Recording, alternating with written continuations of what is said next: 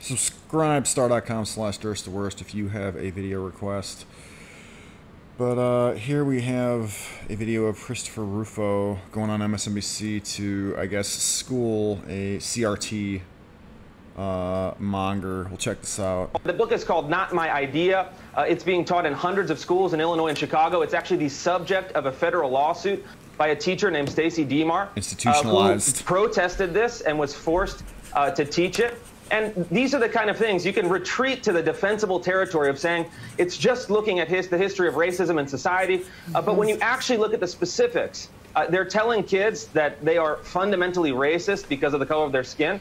They're telling people that they should feel shame, guilt, and anguish because of their inborn characteristics and traits. These are the kind of lessons that I've uncovered in dozens of schools. You won't even say it. It's now being endorsed by the NEA in 14,000 public school districts across the country. And you can't retreat because parents know what they're seeing every day.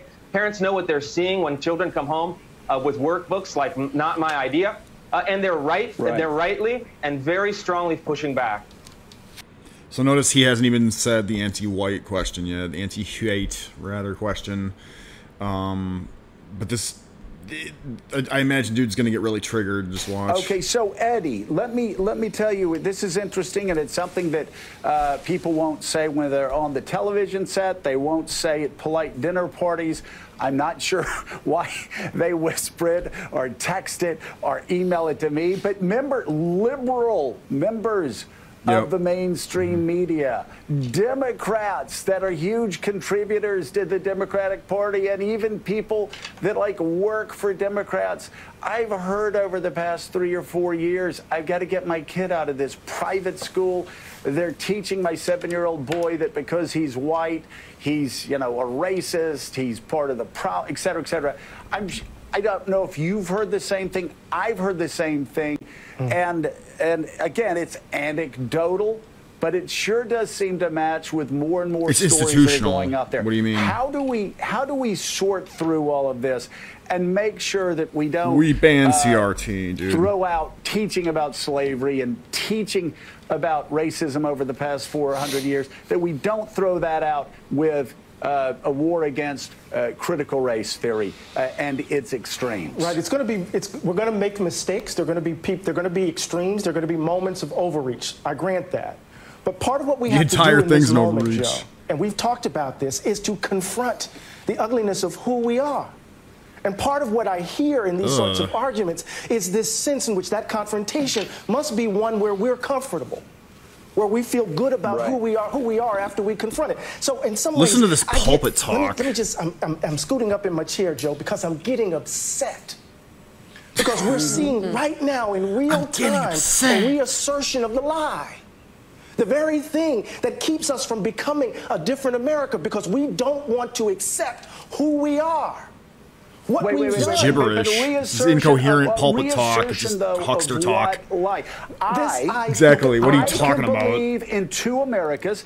I can believe that 1776 and 1619 can be merged together. That you can believe two things at once. Man.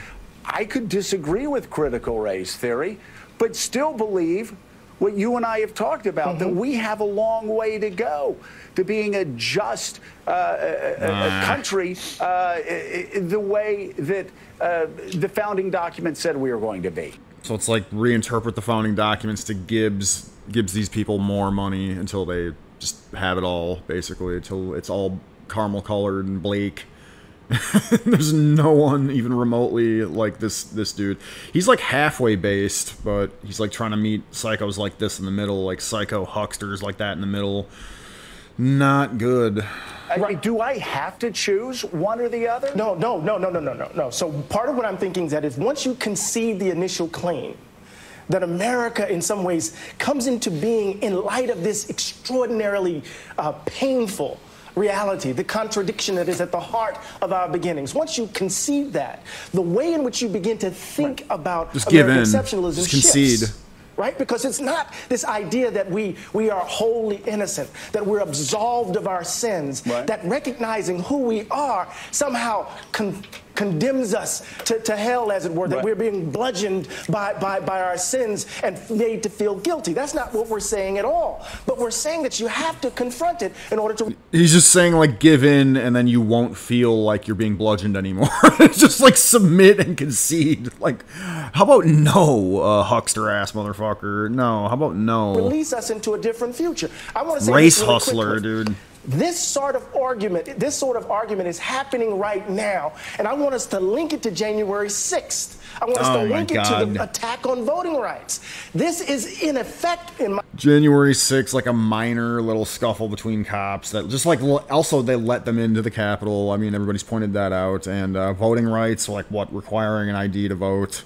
That's their evidence of voter suppression.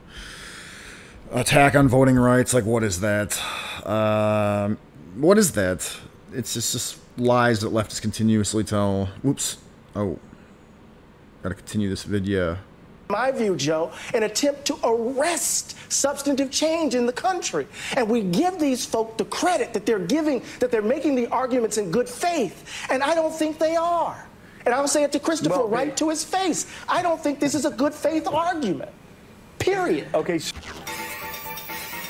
Yeah, dude, I mean, that guy's arguing 100% in bad faith as a race hustler. It's just complete nonsense.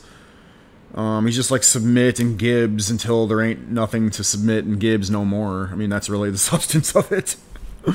That's the substance of critical race theory. Don't let anybody try to tell you anything different. I mean, it's just whitey, submit, concede. He told you right to your fucking face, like, submit, concede, and once you sufficiently submit to the ugliness of America's origin, as he said, those are his words, it won't feel like we're bludgeoning you over the head anymore. As we say, gives us money for this, gives us resources for that, gives us programs for this. They've been saying this for decades, and they haven't stopped, and they won't stop. And that's what the critical race theorists are, and that's what they want. They're hucksters, they're hustlers, they're bad faith actors. Yeah, screw them.